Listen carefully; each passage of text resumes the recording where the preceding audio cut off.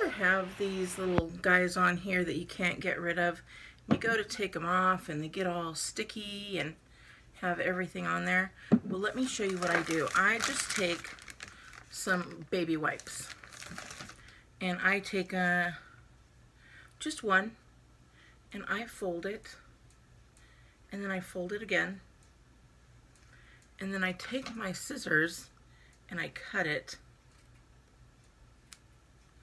just like that, because I have two, and then I just take it and set it right on there, and I set it on there for just a little while, and then it's going to come right off. I'm going to be able to just wipe and it comes right off, and I'll show you that in just a couple minutes. Okay, so it's been sitting for just a couple minutes, so all you're going to do is just take that.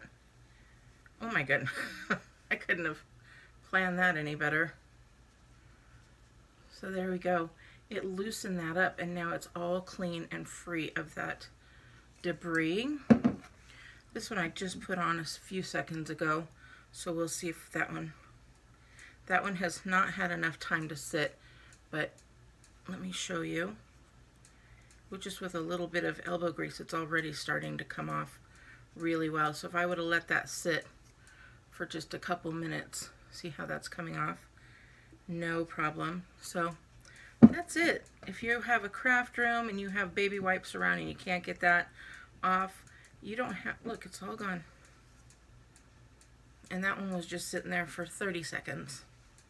So that came off really well.